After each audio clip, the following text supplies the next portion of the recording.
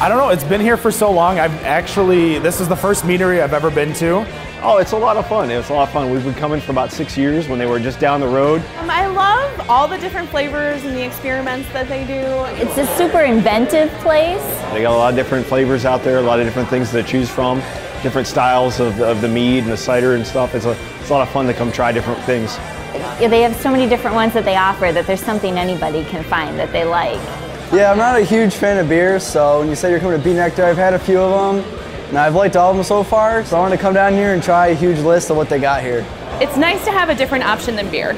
It's a nice place to hang out. They let you bring in your own food. There's lots of different events that they have. We enjoy coming to their festivals that they have quarterly because then we can really sample all the different ones that they offer.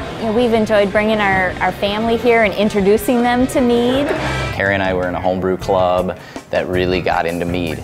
We got to try a lot of really great meads that I didn't even know that kind of stuff existed, and then when we went looking for it commercially, it was really hard to find. I was looking for a job and drinking the mead, and I'm like, this is really good. Why don't we just sell this? He's like, yeah, all right.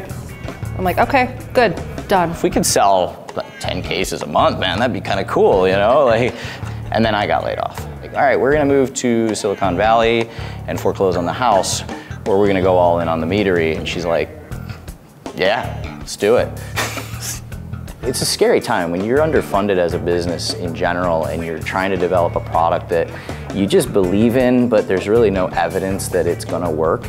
It takes a toll on relationships. It takes a toll on your sanity, it takes a toll on the color of your hair.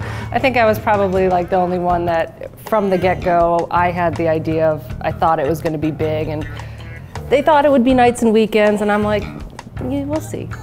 It was so crazy. We ended up getting, top 100 brewers in the world. It was 2013, and then again in 2014, I think, and it was no meadery was on that list.